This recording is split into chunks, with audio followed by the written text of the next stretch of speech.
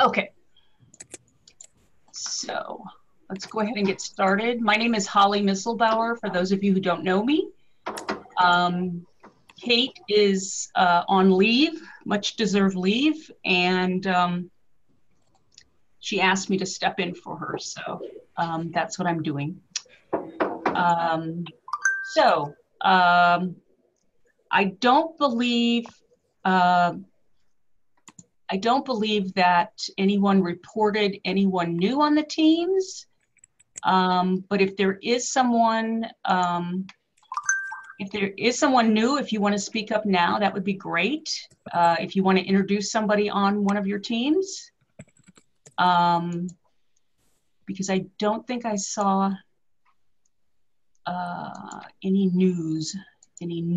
the word new posted anywhere. Let's see here. Okay, so is anybody on the call new, or do you have someone you want to introduce? Okay.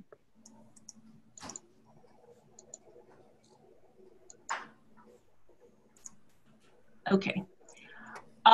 So these are the links that have been provided before to everyone.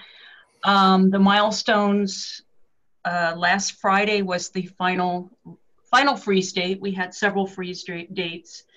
And then we have this Friday is when the Q4 manual test environment should be ready.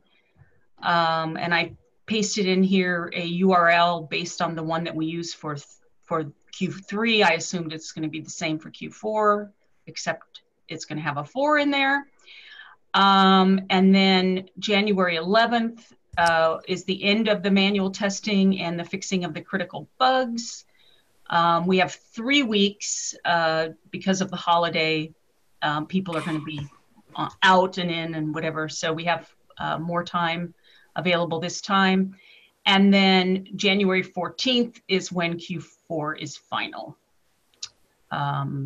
So you can read more details about the milestones if you click on the link here. But I would share those dates. So then the next few screens have the sprint highlights. The ones in red are the ones that are from the last sprint that haven't been updated, or perhaps have been updated but were not changed from red to black.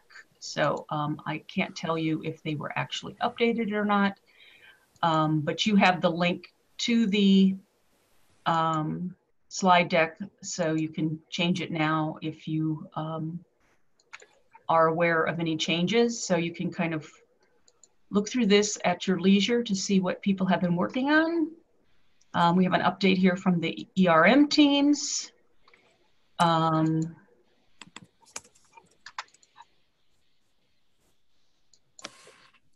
Okay, a lot of people working on this project. Okay, so let's go ahead and jump to the demos. First, we're going to start with the acquisitions dev team. So I guess I should stop sharing and let, I don't know who is going to present first or what you're going to do, but I'll just stop sharing and then you can take it over. How does that sound? So we have, is this Alexi? Is that how you say that? Arvin? Okay, nobody's saying anything. Are you there? You're correct. Okay. Yeah. Okay, so let's go ahead and I'll stop sharing and then you can start sharing. And is Dennis on yet? Just got here, yes. Okay, so we're already up to demos, Dennis. Oh, really? Yes, and acquisitions is first. Okay. Yeah, we're moving right ahead. So do you want to give a little intro and then we can turn it over to Arvind?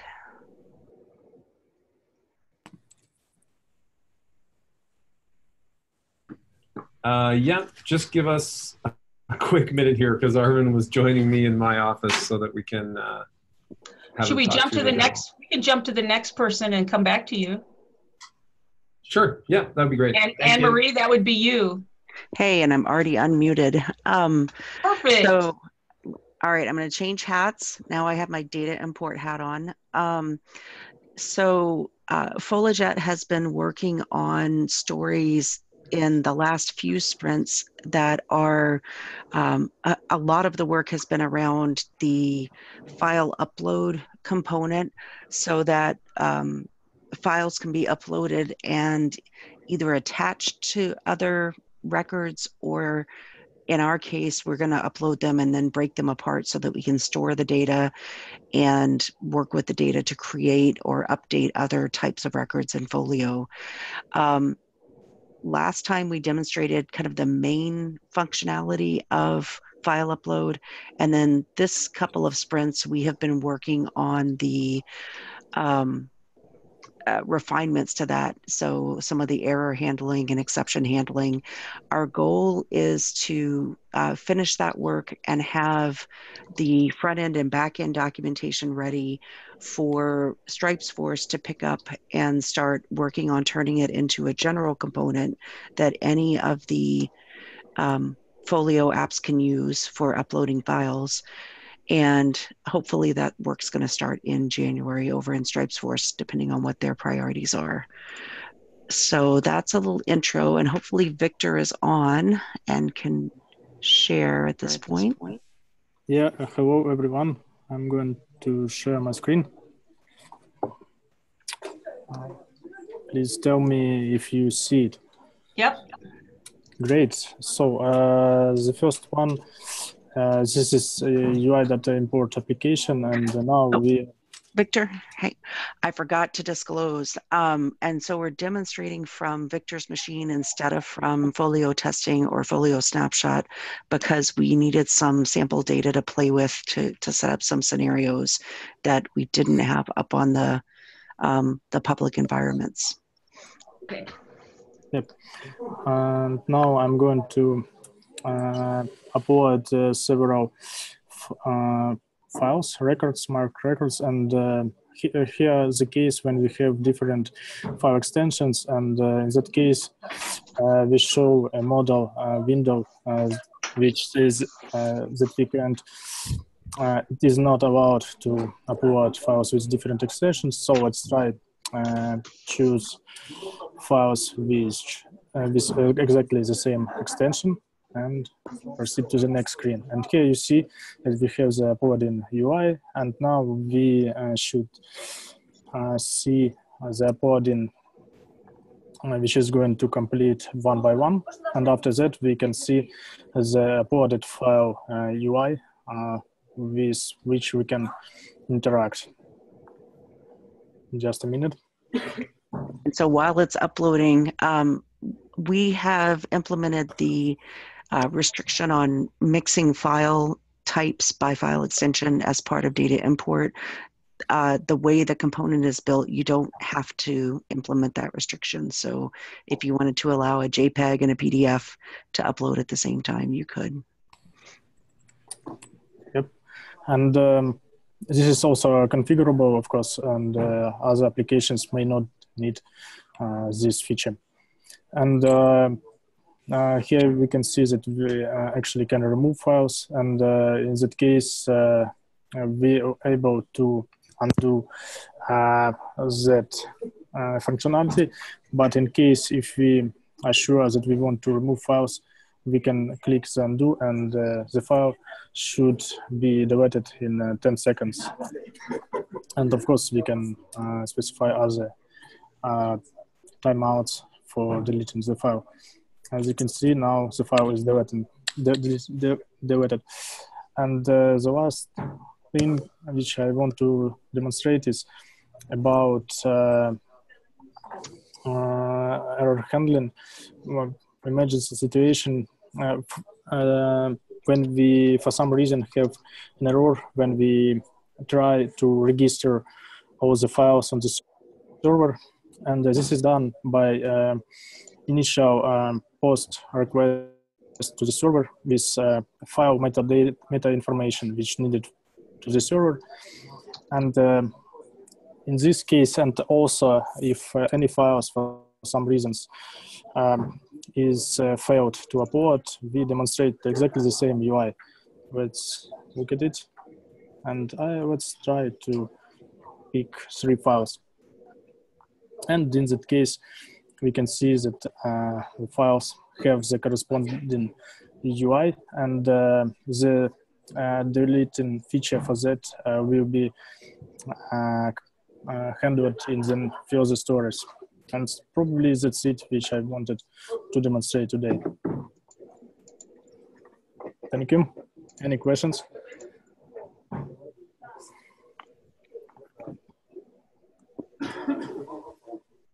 Where are these files persisted? The ones that are uploaded?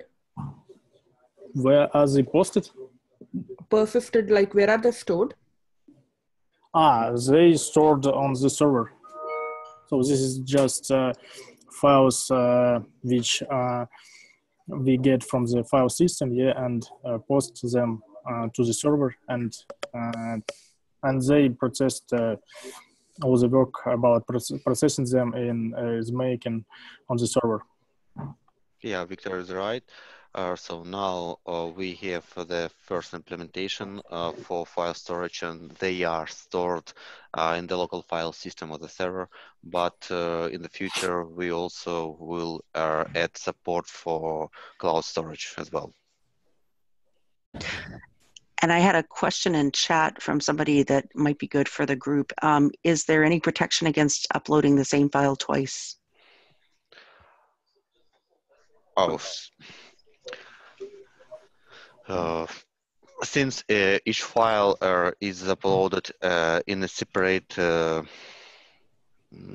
let's say we call it job execution. Yeah, that each single file is a new job execution, and we do not take into account the file name.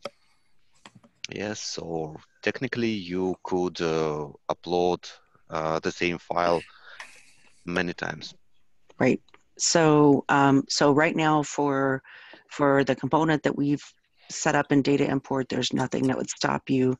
If that's something that needs to happen in general, then that may be something Stripes Force needs to take a look at when they turn it into a general component. Yep. But for data import, we do have other alerts that would start to kick in if down the road, if you started trying to create a second copy of an order or a second copy of an instance. We just haven't gotten there yet because we got to get the files uploaded. Okay, thank you, Anne-Marie and Victor. Thank you so much. Thank you. Okay, so our next presenters are, let's go back to acquisitions. Dennis, are you ready? Sure thing, yeah, good to go. Okay, you want to go ahead and share your screen then? So Arvind is actually going to share his screen. Okay. But I just want to do a quick intro first because we originally planned for actually sort of a 2-part demo. We wanted to show a handful of actually exciting functionality from the orders module that relates to creating purchase orders and editing and updating purchase order lines. So that portion of the demo, unfortunately, we're going to have to push forward. There are a handful of modules involved there and a few critical issues that we couldn't seem to get resolved altogether in one environment in preparation for this morning. So we're hoping, or we're looking forward to doing a really exciting demo for orders next time we all get together. But we also wanted to showcase a few enhancements from the vendor module. And there are a number of bug fixes that have gone into vendors, but we wanted to highlight something that is, we think, maybe something of interest to the community. And there's more functionality that's going to be added to this sort of feature set moving forward that I think will be exciting for other applications potentially. So we'll start by just showcasing that stuff. It's the phone number that has been sort of cleaned up in order to make it a little more consistent with other applications, and also based on some of the feedback we got from international users. So we've cleaned up the phone number field into one field, as you can see here. There's now a type for phone number, and this is the vendor contact information. So these are phone numbers that relate to the vendor itself. And so as we can see, Arvin is going through adding a couple of phone numbers here, selecting the type, language and categories. And below, we have contact people. So a vendor can have multiple contact people. And something that was addressed in our user acceptance testing for vendors was that a contact person may have multiple phone numbers as well. And those phone numbers may be in part vendor phone numbers. They may also be additional phone numbers, like a cell phone for a specific person and so on, that isn't necessarily a vendor contact information. So we've added the ability to have multiple phone numbers for a contact person. And we're expanding out the functionality of this contact people. So you can see now there's a primary phone number, and Arvin's populating that primary phone number now. And there are also additional phone numbers that you can add for a contact person. So same format as we saw above, but we can now have multiple phone numbers for a single contact person, and we can of course have multiple contact people for a vendor, and we can of course have multiple phone numbers for a vendor as well under contact information. I hope that wasn't too quick for you, but a general overview. One of the exciting things we're incorporating into this moving forward that we didn't quite get sorted for this demo is an auto suggest component that will help you sort of add phone numbers. And we intend to use that in a few different places as well. So look forward to seeing that. And if you have any questions, please ask away.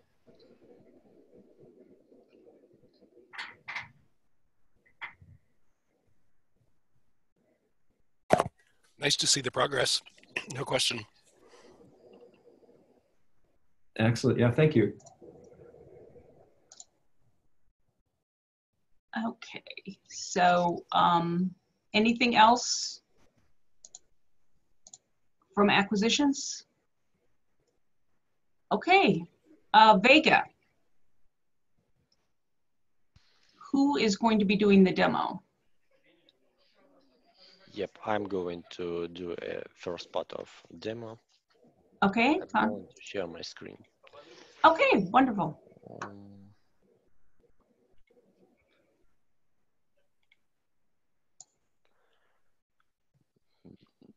Do you see my screen now? Yep.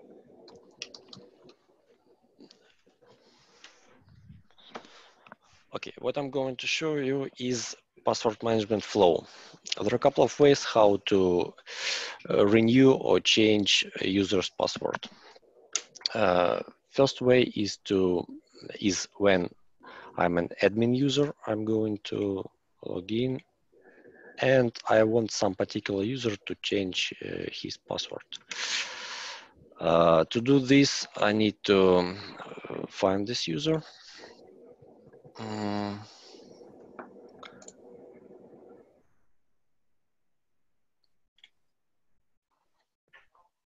Edit his profile and click on send reset password email link. Now system responded with a pop-up window that contains password reset link, and also this user gets an email with the same link. So I'm going to use this link. To do this, I need to log out first.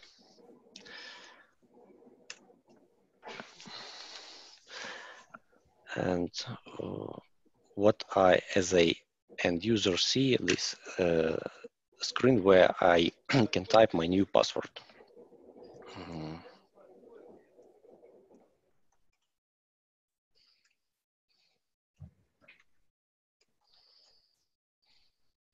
Then click Set Password.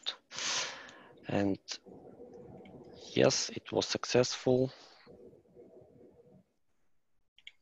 And also there should be another email, yep, that says that my password has been changed successfully.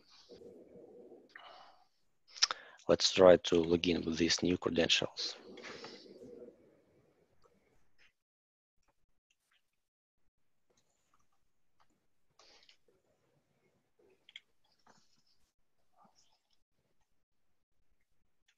Yep, I was logged in successfully. A couple of words about link protection.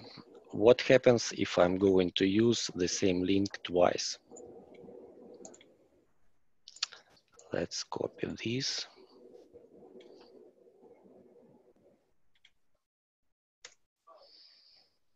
Yep, system says my password link has expired.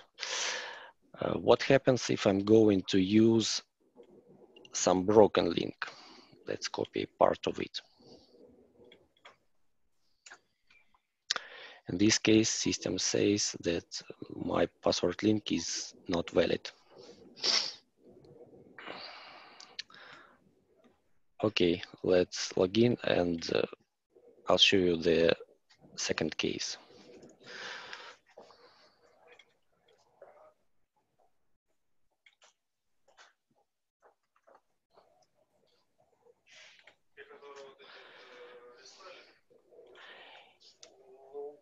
If I'm a user and I want to change my password, I need to click a link, change password, and first type my current password. And then type my new password twice.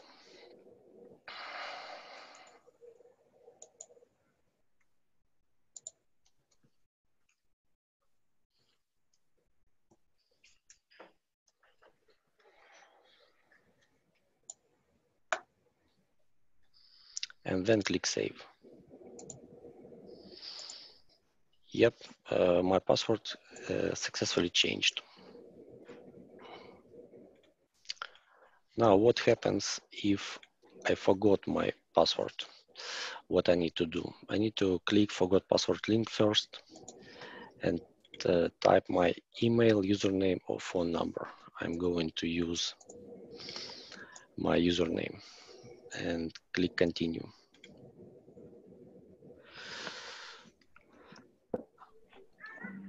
And in this case, system responds with the email message that contains yep, that contains a link to restore my password.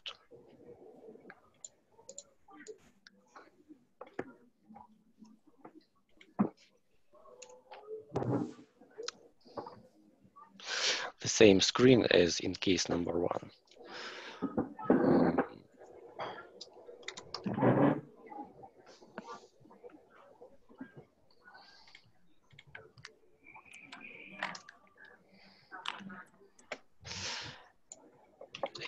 Again, a couple of words about protection. If I will type something like this, non-existent account, system response, this information wasn't found. If I will try to enter the inactive account, system responds with the corresponding error. And last case, if I will try email or username that belongs to multiple accounts. This email ties to multiple accounts. System responds with the corresponding error. And the last case I'm going to show you is what happens if I forgot my username.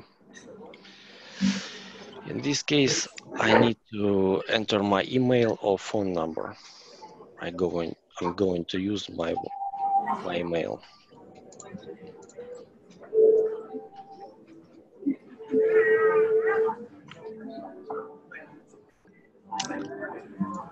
Click continue and There should be, yep, system response with the email that contains my username, and using it, I can restore my password or just log in if I remember my password. Basically, that's it. Ali, could you proceed, please? Bye, everyone.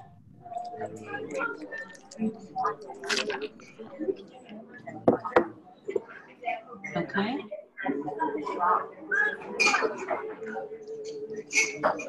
Owen, can you mute yourself? Can you see my screen now? Okay. Yes. Yeah, we can see all. Yep. Yep. I'm going to show you password history storage implementation. Or how can I remove it? Yep. The main idea is to prevent user from changing password to the one that is previously used. The solution is to create password history storage and save all passwords there while updating. The default number of password history is 10, and it's configurable. Now I have set it to 3 to not waste time. Let's check how it works. There is our current password, and let's change it 3 times, incrementing the last digit.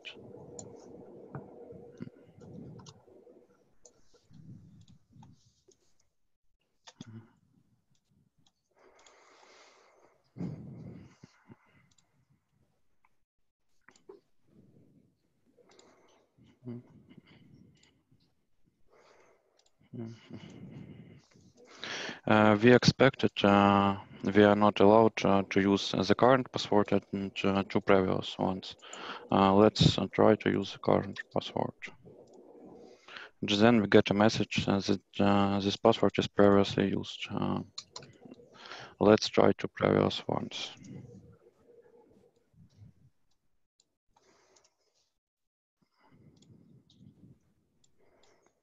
The same here. And the same here. Finally, let's change password to the initial one. And, the password is successfully changed. And finally, let's try to log in with this password to make sure that it's finished. Yep, that's all I wanted to show. Thank you.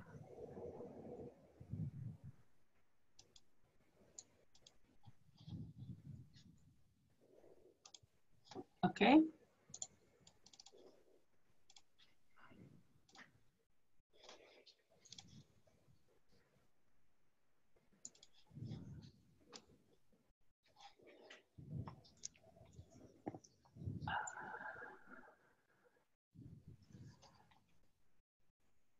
Okay, so next on the list, we've got several people from the core team.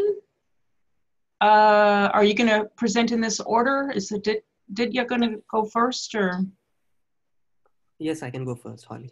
Okay, that sounds good. Okay, go ahead and share your screen. I'm sharing. Okay.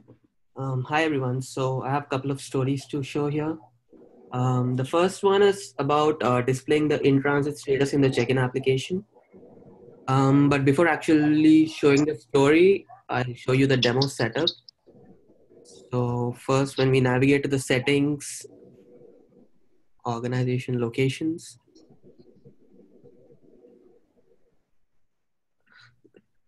select main library. So we have ServDes 2 and ServDes 1 as a service points associated with the main library. And ServDes 2 is primary and ServDes 1 is associated with the library, but not the primary service point. But for this demo purpose, we also need to have 2 other service points that are not associated with the location, that is main library. And also we need a user who can check in and check out these items at those service points. So go to Deco admin. I've made sure that all the 4 service points are associated with him. So yeah, so let's go into the demo. So as you know, items are not always checked in at service point. Service points, their locations are assigned to. So whenever this happens, the items go into an in-transit status to a service point its effective location is assigned to, which basically indicates that the item is not home yet, but is in transit. So for this purpose, let's go to inventory.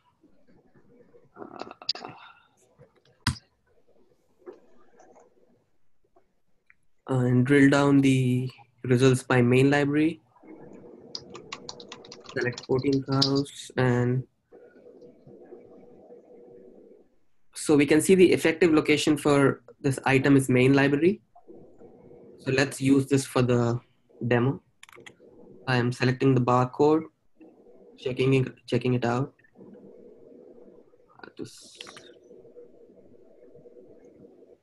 Items checked out. So as we know, CircDesk2 and CircDesk1 are the primary service point associated with that location. So that's why I'm switching the service points to the ones which is not associated with that location, CircDesk3 in this case. And I check in the item. So you get this model which says that the item is in transit to its home location. And we are routing this item with this barcode to its primary service point, which is CircDesk2. And if you confirm it, it says the book needs to be sent from so-and-so to CircDesk2 and then reshelled. So you can see the status here is in transit to CircDesk2. An extension to this setup is where this, so currently the item is in transit, but we need to check in at its home location so that it's made available. So so as we know, CircDesk2 and CircDesk1 are the service point associated with that library, with that location. I'm switching the service point back to CircDesk1. Just a second.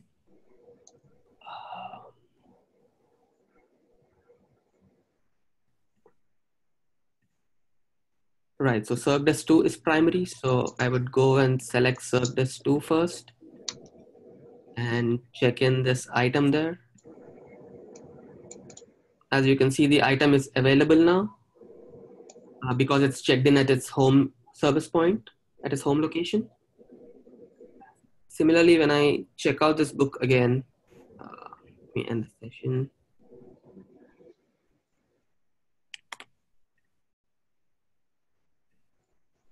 And switch the service point to CircDesk1, which is not the primary service point for that location, but it's still associated with that location.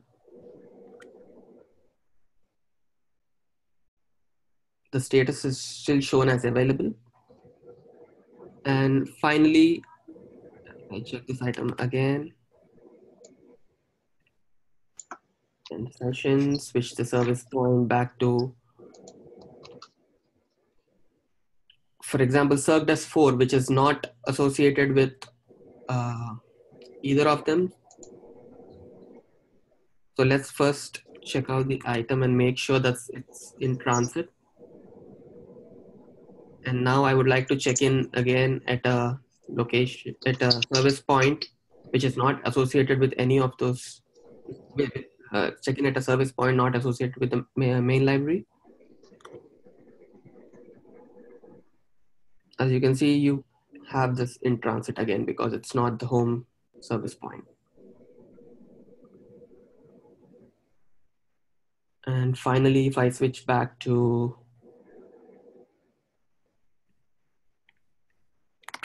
service point 2, which is the primary service point for that item, you can see it as available. If I go to the users app, faculty, check out the closed loans here. You can see where the check-in has been done. So this is a new field that we have added in this, which is also available in the loan details page. So that's all I had to show. Any questions?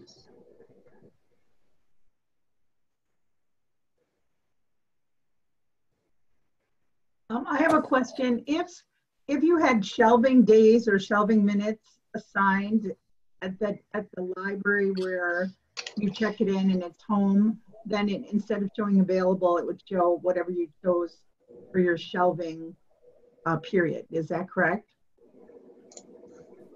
Can you repeat that question again? So it says it's available in the main library, but you can set a period where it's in a status of waiting to be shelved, rather than turning directly to available. Is that, can't you set that as part of the desk, as part of the, Circ Desk 1, you get a 2-day lag time or something? Or if that's not part of this, that's fine. It isn't part of it. The returned and the flip from that to available, that takes the shelving lag time into account. It wasn't part of the story. It's a separate feature. Okay, thank you. Thanks, Emma.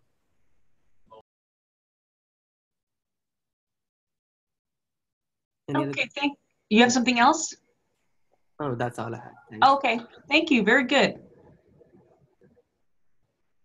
Okay, so next up we have Mikkel. Hi, everyone. Hi, Holly. Hello. So I just wanted to add to the Aditya's presentation that it was very nicely done.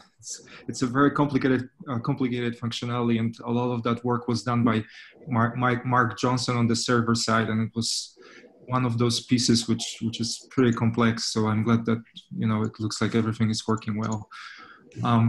My presentation here is very short today. It's just one item really, so it's not very exciting. But we added just recently we added this ability to see all the locations associated with the given service point. So you can see that I can switch between different service points here, and the associated locations will be showed here in a read-only mode. You can also see that the primary, which means that this service point is marked as primary for the given location. The same is possible here when you move to the edit mode here. You should also see the same locations here. And that's pretty much it from me. Thank you. Short but sweet. Yes. Okay, Zach, you're next.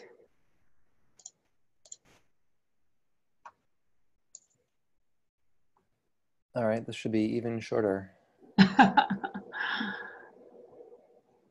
All right, so I'm just showing the integration between the users app and requests. So now when we're looking at a user's details,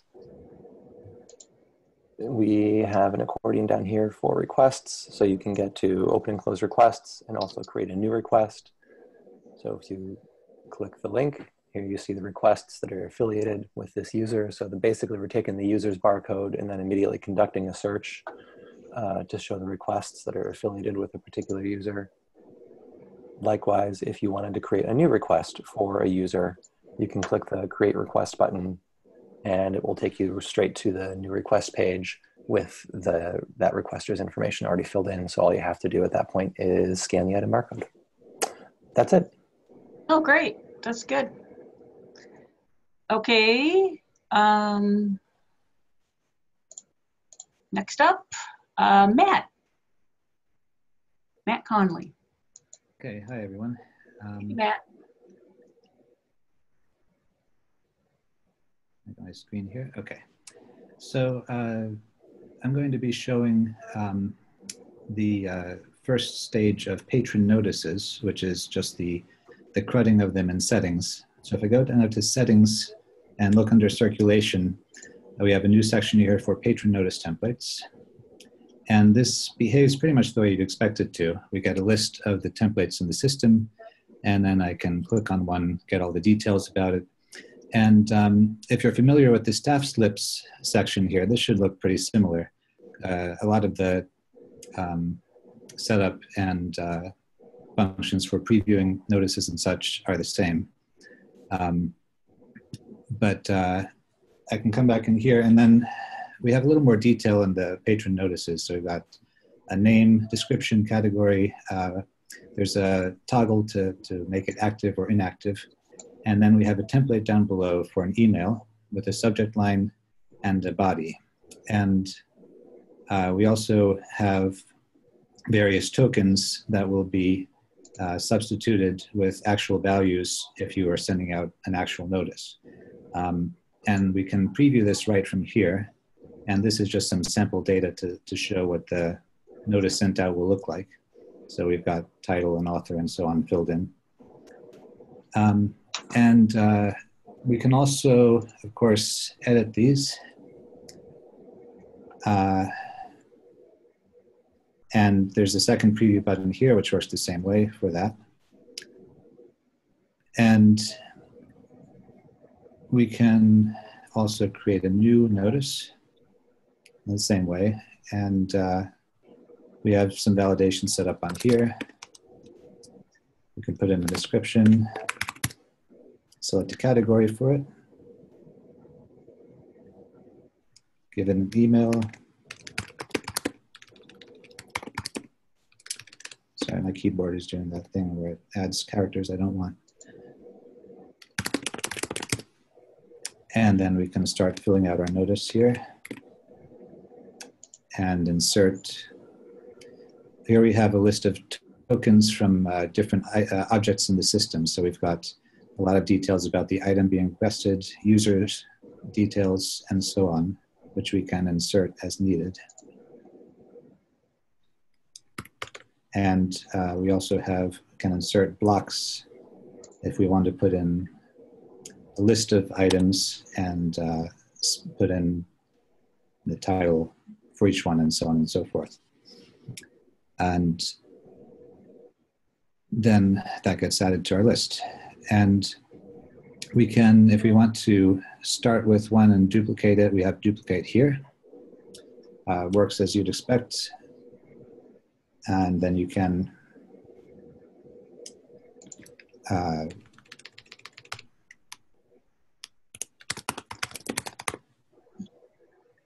alter that and get our new notice in there. And of course, we can also delete notices that are no longer needed. Or we should be able to. Why is this not deleting?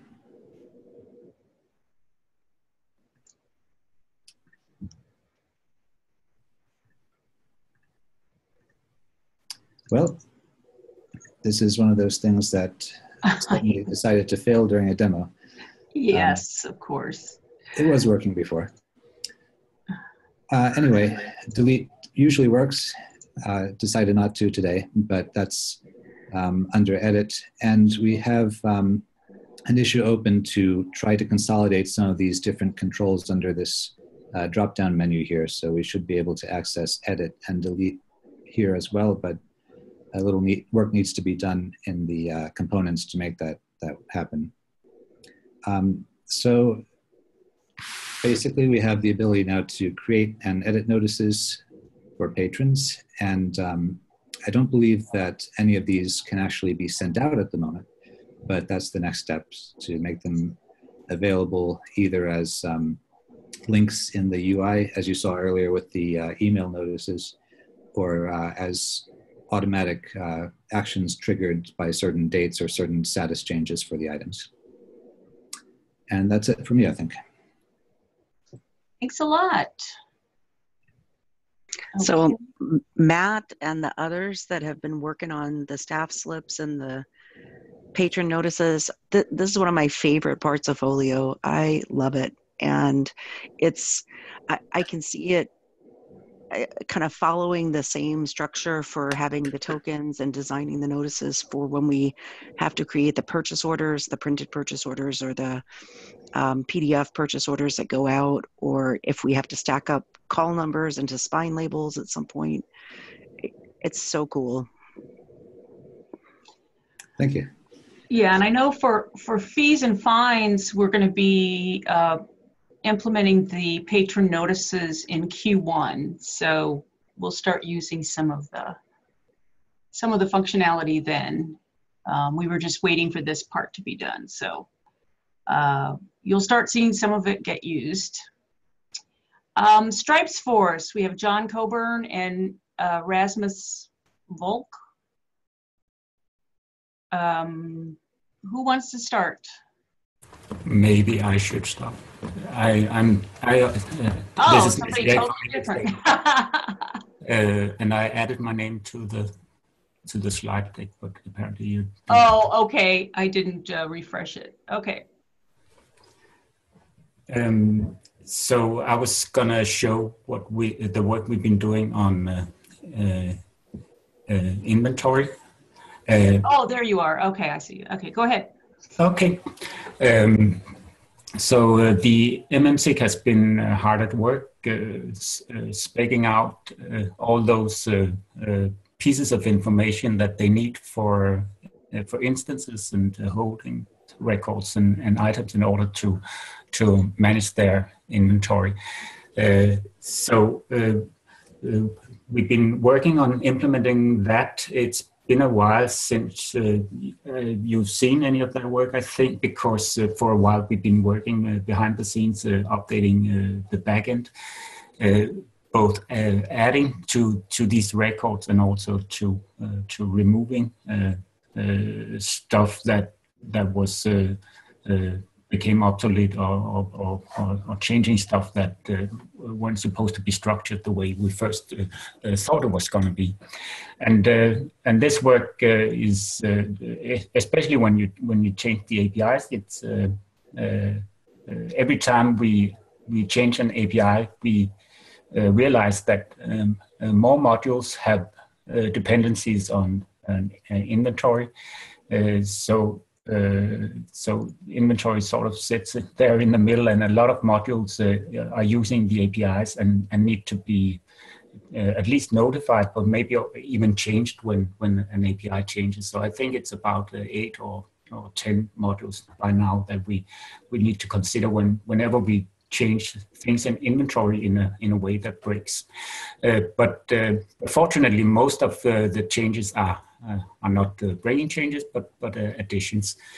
If we start with the instance, I can show you the instance record didn't change all that much. Niels, you're not showing your screen. Oh, yeah. Sorry. Thanks. Well, I haven't been showing anything on it until now, but you see it now, right? Yes. Yeah. Yeah. All right. Sorry about that.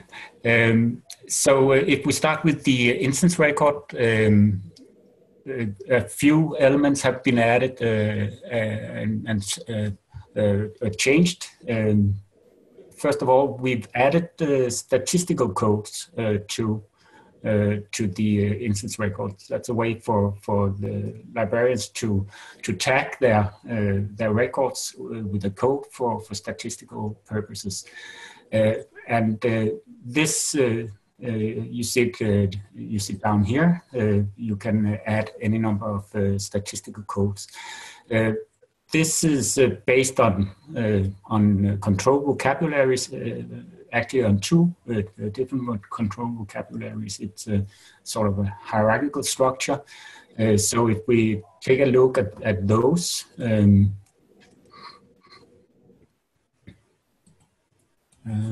I was supposed to be able to. So here, so we have statistical code types.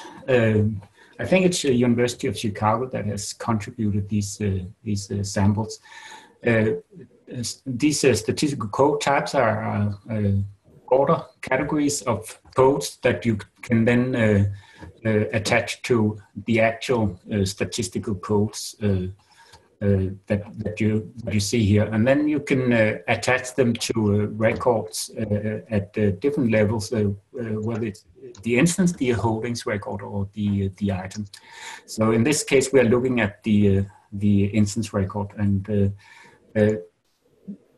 there's going to be some refinement of the way you choose these. Right now, it's one select list where you have the category first and then the individual codes after that. It's going to be a sort of a two two-way access to them, where you can either go through the category and find the code through that, or you can go straight to the code. But that's a refinement to come.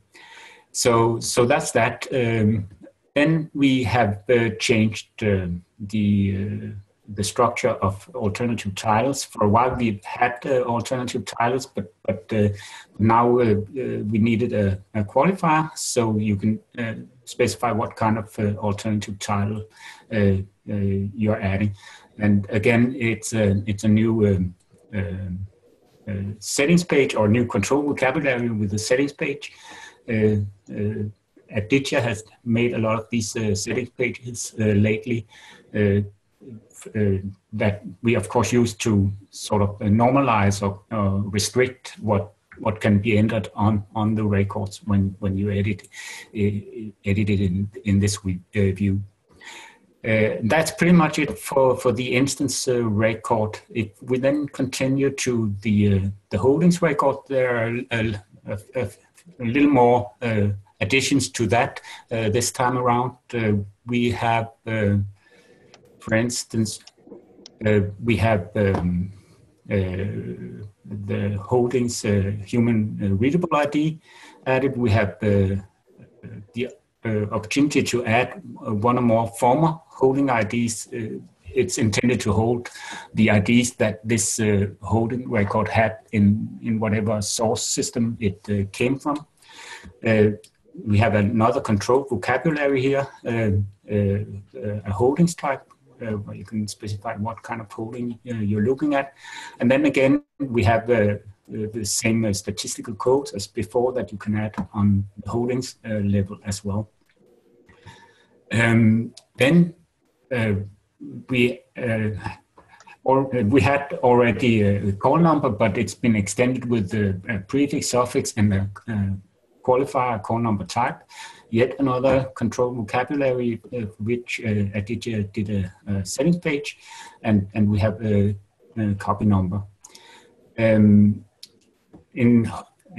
this accordion holdings detail, we added or rather extended the structure of holding statements. I believe we had holding statements for a while, but now there was a need to add notes to the holding statements. So, and there was a need to have different types of holding statements. So we have now supplements, holding statement for supplements and for indexes, and for all of the different holding statements, there's an option to add a note to them. We've added a digitization policy, retention policy, and which are free text fields, and then yet another control vocabulary with a settings page, I believe. Yeah, it has, and where you can specify what the IL policy is for this holding. Then we added notes. I think we have seen notes before, but again, this time it's been it's more complete in the sense that it now has a underlying control vocabulary that where you specify or you qualify the kind of note that you're adding, and you can specify whether it's public or for staff only. And of course, again, you can add as many as you want. This was a hardcode list last time you saw it. If anybody seemed to remember that they had seen it before, it probably looked pretty much the same last time, but now it's implemented fully. And then for electronic access, that's also new, but the new thing is that, again, there is a control vocabulary under it with the settings page to specify what kind of URL this is in relation to the holding record. And then we've added receiving history with an enumeration and chronology. I'm not able to explain what that's about, but it's there for the librarian to fill out, and we will add an option to specify how it's going to be displayed, whether it's going to be concatenated enumeration, concatenated chronology, or displayed separately. That is something to be done. And that's it for the holdings record. We removed some stuff, so that was one of those breaking changes I talked about that requires to go around to all the dependent modules and update them as well. We removed platforms, for instance. And then the major change since last time is on the item record. It was pretty short before, and it's extended quite a bit. So it's yeah, well, it's has as many fields now as the other types of records in inventory. So we added all these accordions, both to the view and to the edit form. Some of the data that we saw on the other levels, on holdings and or instance level, you will see again here. So no need to go into detail with those, but again, we added the human readable ID, we added accession number, we added item identifier, and as for holdings, you can add a former identifier, and as for holdings and instances, you can add statistical codes. And again, you can have an item level call number with all the same pieces of information as on the holdings level. Then we added a year and caption, and we added this accordion where the librarian can describe the conditions of the given piece or item. A number of missing pieces, and when you set this piece of information, and whether there's yet another control vocabulary. Oh, it's not populated here, where you can describe what the status of the item is, damage status, and we will set the date. I reckon we'll set it automatically when it's updated. That would be a backend change to be done. Again, notes you can have on this level as well. So that's added there. And then we made a few changes, changed the piece identifiers to copy numbers and that sort of things that you would expect, but again, things that are being changed. So you have to make sure that all dependent modules are safe regardless. And finally, we added electronic access on this level as well. And that's pretty much it. A lot of structural data structure additions to all three levels of main levels of information in inventory. That's it for me. Great, thank you. Okay, so it looks like that's it for the core team. So let's move on now to Stripes Force. And now we have John Coburn and Rasmus. Yep, I can start if okay. That's okay. That sounds good. Yep. Let me just share my screen here. Yes. Can you guys see my screen? Yes. All right, cool. So I'm going to do a little demo of the Stripes Components UI Storybook.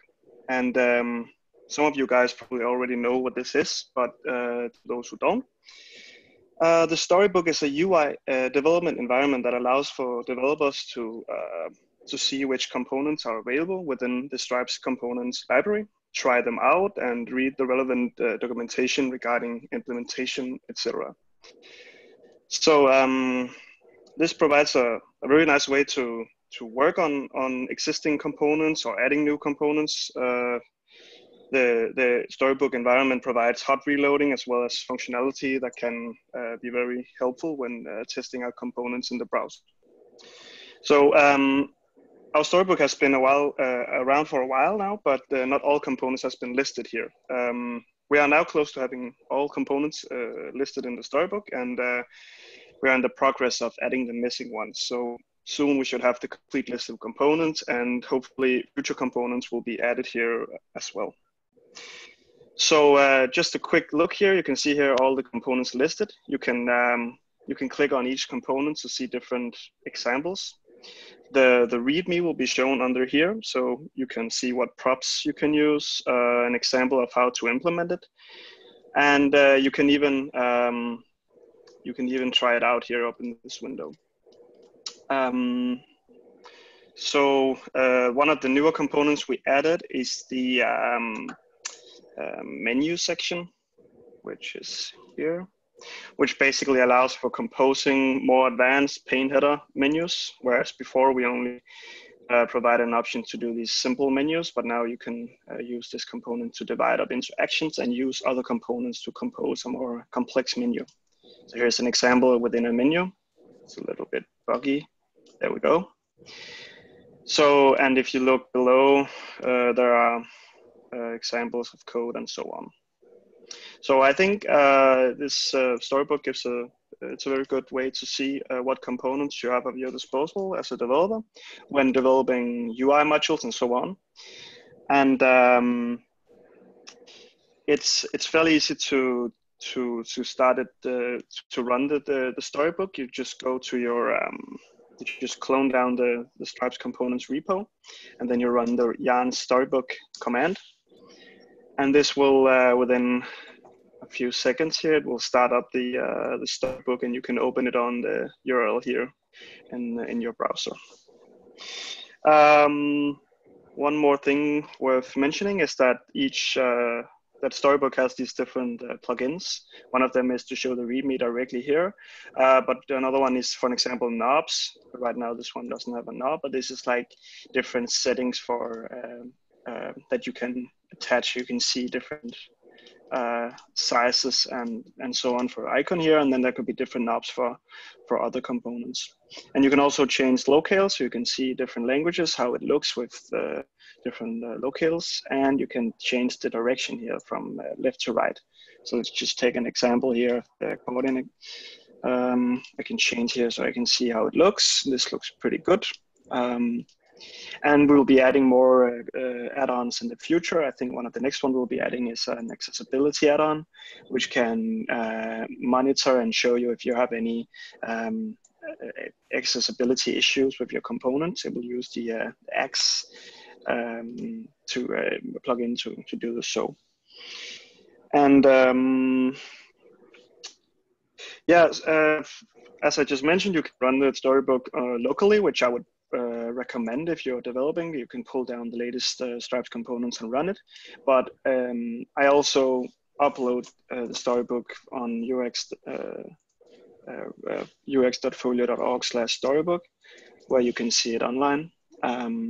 So if you want to check it out, you can go to that URL and see. I guess this could be useful as well for other people, maybe designers, to see how like their designs has been implemented.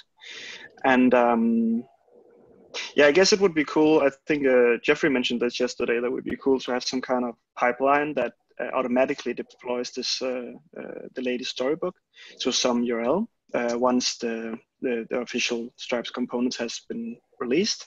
But for now, you can find it here, and I will upload it as frequently as I can. So unless there are any questions, I think that's it for me.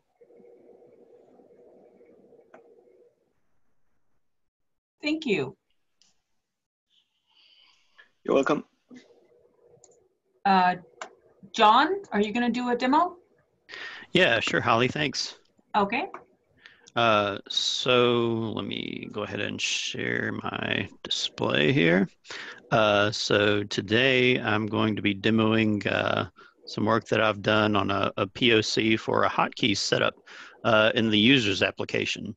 So the hotkeys for this that I've used are actually a list of these is available in the slide deck on slide 33 there. I guess just a precursor to what I'm going to show you. We've chosen these hotkeys just kind of based on just internationalization concerns, because foreign keyboards, they can have a tough time entering like certain non-numeric characters. So if you have like brackets and that kind of stuff, I end up needing to make some changes to these as I went along and did this work. So just general upfront rule for some of these things, and what we've had to go by is that these things are done using alphabet keys, and then accessibility tells us we also need to use a modifier with these. As you can see, some of these are on the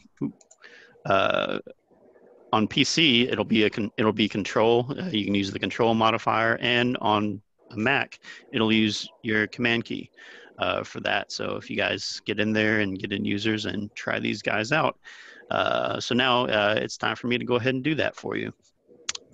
So for the sake of this demo, since there's not really a strong visual element, I'm actually using a software that will display the particular keyboard press that I do on my screen. Can you guys see me typing gibberish here? Yep. Hello. Okay, cool. So you don't have to take my word for it that I'm actually pressing these keys. So let's take a trip over to Folio Snapshot. Folio Snapshot stable. My control V can return. That's working well. All right, so I'm going to go into my users application. And so part of what makes the current implementation, the users application has to have part of its UI and focus for these to work. So if I just went ahead and went to users and I clicked on my search screen or my search bar over here. And so now that's fulfilled, so my hotkeys will work. And so one of the first hotkeys that I'll demo is just creating a new user. So this is, available up front in the UI right now. So I'm just going to hit Alt-N, and it'll come right up. It'll pop right up to that view, nice and speedy.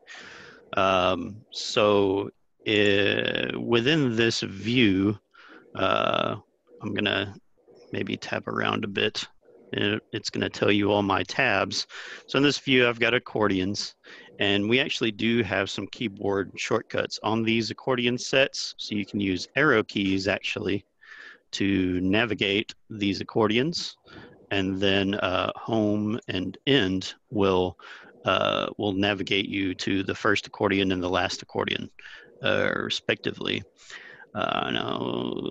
And then for within users, you also have hotkeys to expand and collapse the entire set.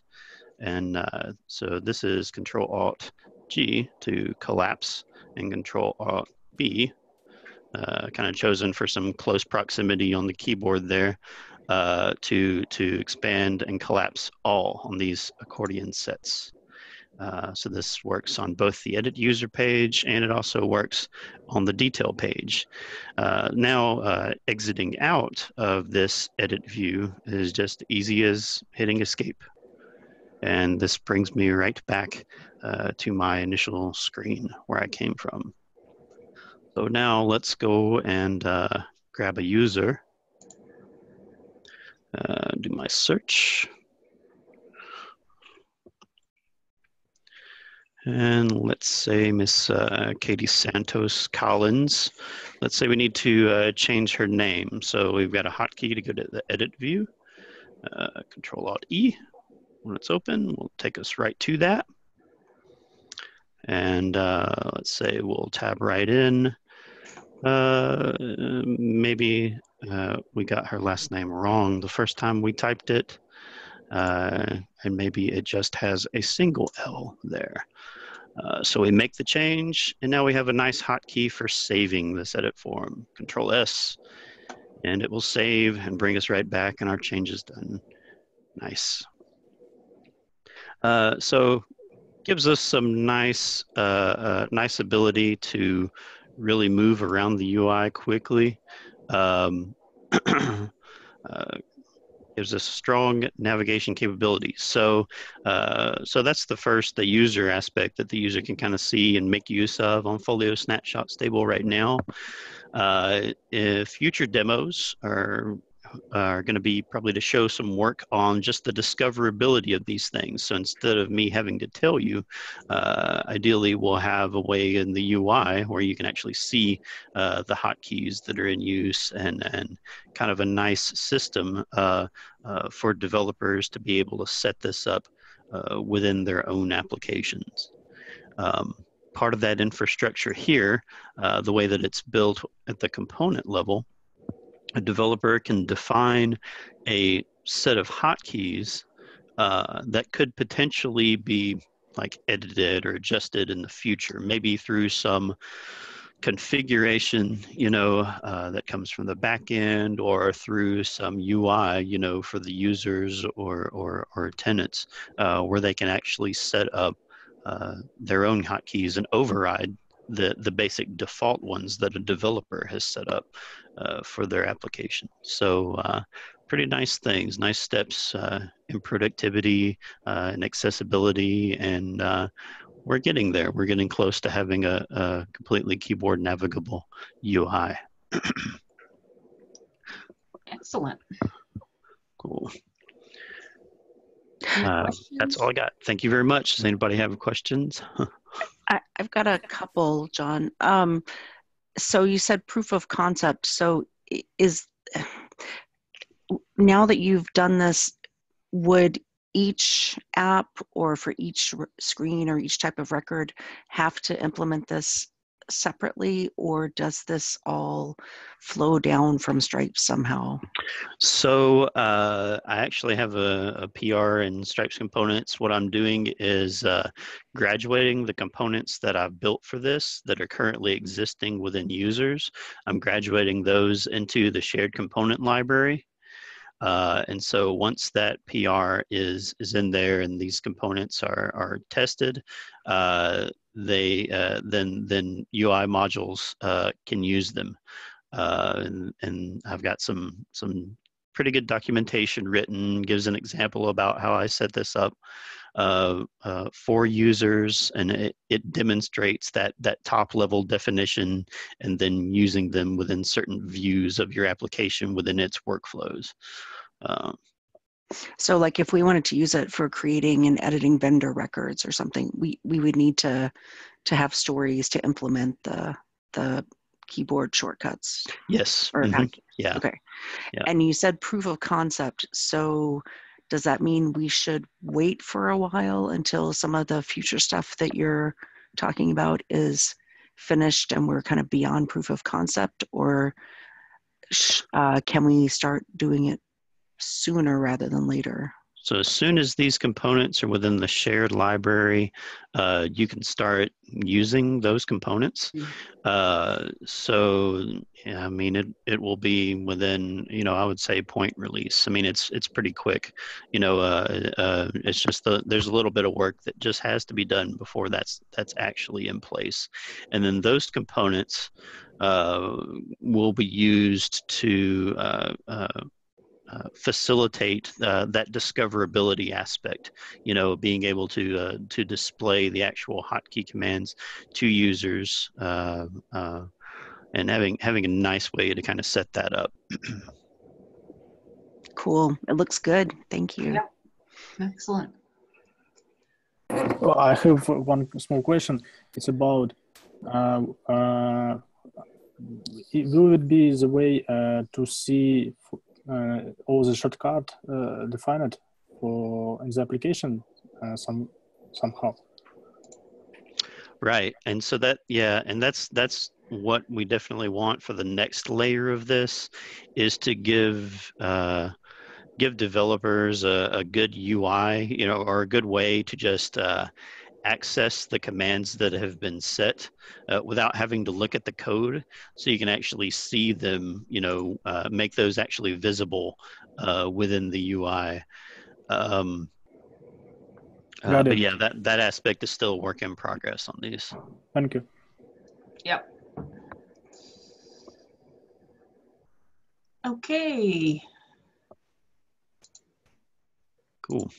All right, I'm going to stop my share now.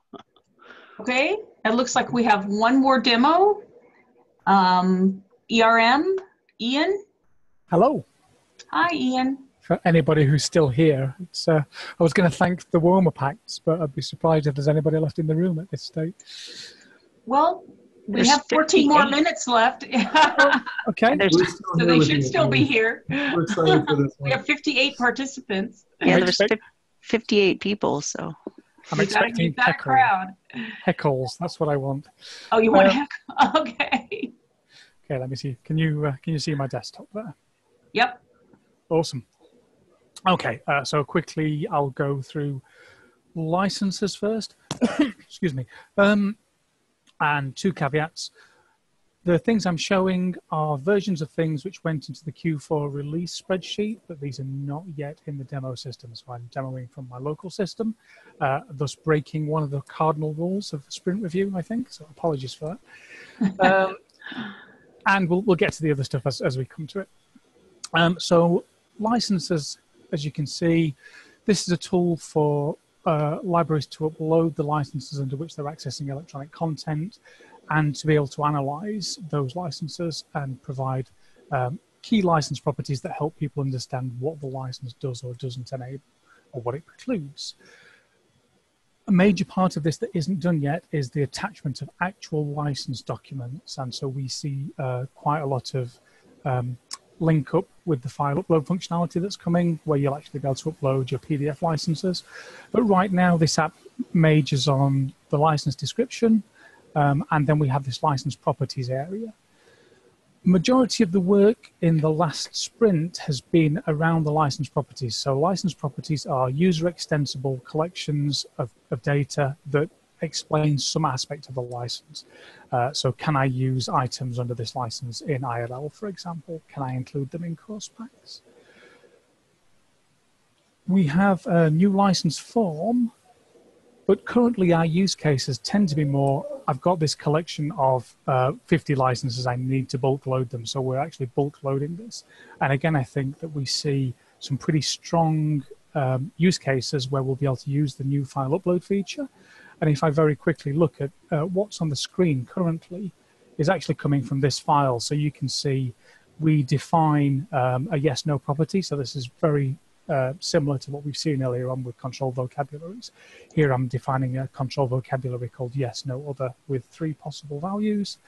And then I'm defining some properties that I might use to analyze my licenses. So you can see here's the ILL property, for example, and the ILL property takes 3 values, yes, no, or other. And we have an extensible set of control vocabularies and properties that can be assigned to licenses. And that's where this app is currently. We're going to do some more work on editing license properties in the next sprint. That's the direction we're heading. And this is quite important because users quite often want to know for a particular electronic resource what they're able to do with that resource, and this is the basis of that work. So that's UI licenses backed by mod licenses. The other piece of work is the ERM module itself, which is split into agreements and e-resources. Agreements are like a folder that you put on your desk, and you can create or you can store all the information related to a particular agreement with a particular vendor in that folder. So a list of content, the license under which you're making that content available. There's been a fair amount of work. Mark Deutsch has been doing sterling work on this in the last sprint. You can see the resources which are attached to an agreement, but the real meat of this app comes under the e-resources tab, where I can see all the e-resources that I potentially might have access to and all the e-resources that I do have access to. So if I do a search for cancer there, we can see clinical cancer drugs, and you can see that for clinical cancer drugs, it's currently listed in 2 agreements, and as it happens, both these agreements are current for me. So in a real life scenario, this would be telling me that I might even be paying for something twice, and I might not need to do that. Or of course, it might be that these 2 agreements give me different license terms. So the reason that I've got access to this resource 2 different ways are quite legitimate. Yeah. If I take access to a different title, let me try and find one I don't currently have an agreement for. There we go.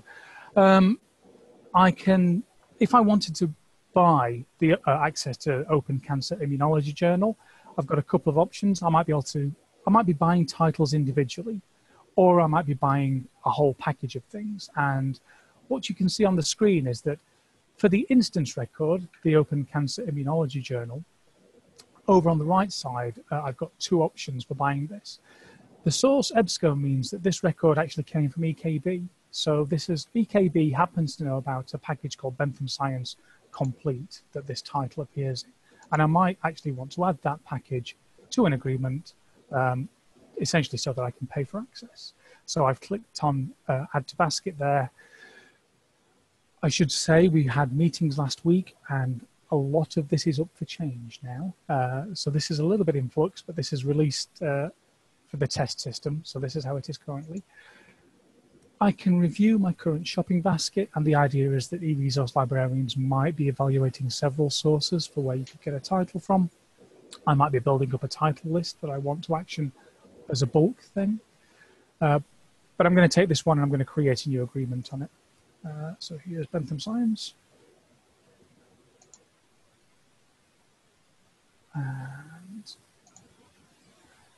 I'm rushing now, you see. 2018-01-01, and it's going to end 2020-01. No cancellation deadline. Status, we're going to say draft, renewal priority for review.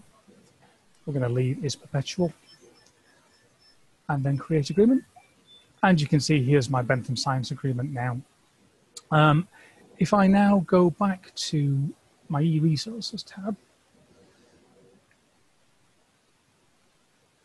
and search for cancer. I forget which, it was Open Cancer Immunology Journal, wasn't it?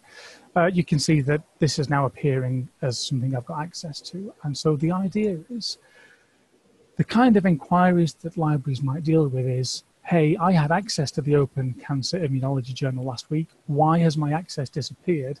And you can come to this screen and you can see the agreements which are going to make something available. According to this agreement, I should definitely have access right now. So I'm probably going to use my vendor's app to find the contact details for the person I should shout at and say, why has my access to this thing disappeared? A few other things just worth showing while I'm in here. Search for site. Our users were really keen that this screen showed title level data, instance level data, and package level data. So if I scroll down here, I can see Insci, and this is a package which has come from the GoKB system. So this is a German package, and you can see all the titles in the package. So here, things in this list have 2 very different displays over on the right. This is a package display, whereas current nanoscience is obviously an instance level display. And I can see over here all the different options I've got for where I might be able to buy that from. I think that is the other thing that's worth saying. Mod agreements, which sits behind this, also now participates in codex searches. So if you have your codex switched on and you search for items which are selected, then this item would be returned by that. And if you search for items which are not selected, you'll get instance data from the whole list. And the last thing I'll talk about is instances in this list are restricted to electronic items, but actually the module knows about print items, because it turns out that one of the ways that people will tell you about electronic items is saying, I'm offering you the electronic item, but I'm referring to it by the ISSN of the print version of something. So we actually know about, for example, the print version of this journal, if there is a print version, but we filter those lists. So this is very much about e-resources at the moment. An active conversation, though, is whether or not agreements should be able to have print items in them, and I think we're heading in that direction. That's ERM as it is at the moment. Any questions or thoughts? Is it possible to access the demo you have here somewhere? This is on my laptop. I'm very hopeful that this will appear in one of the test systems very soon, but that's above my pay grade. Okay.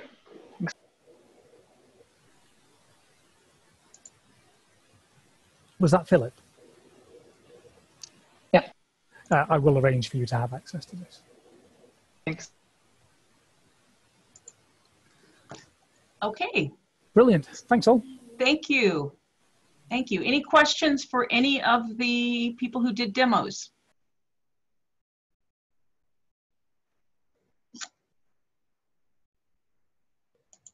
Okay, so let me, we have 4 minutes left. Let me share my screen again here.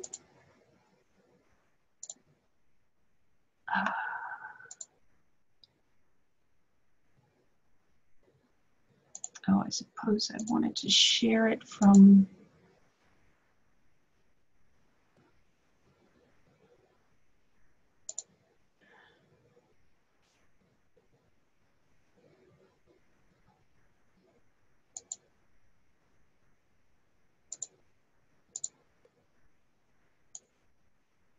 Okay.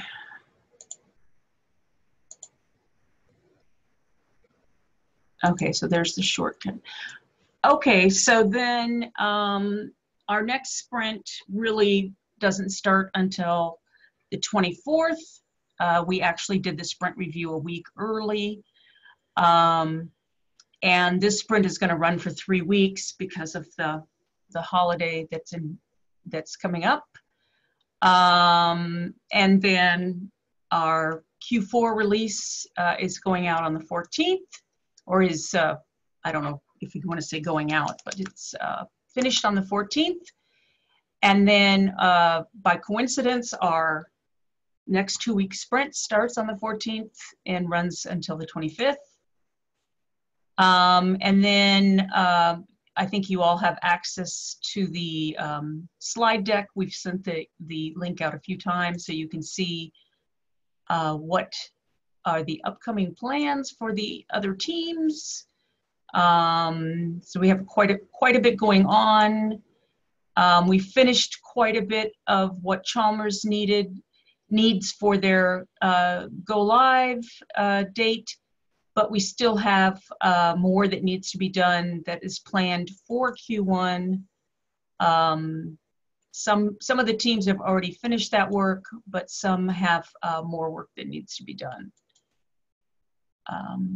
And I just found out today that the Q4 release will include some ERM work for the first time, so congratulations. Does anybody have any questions or final comments?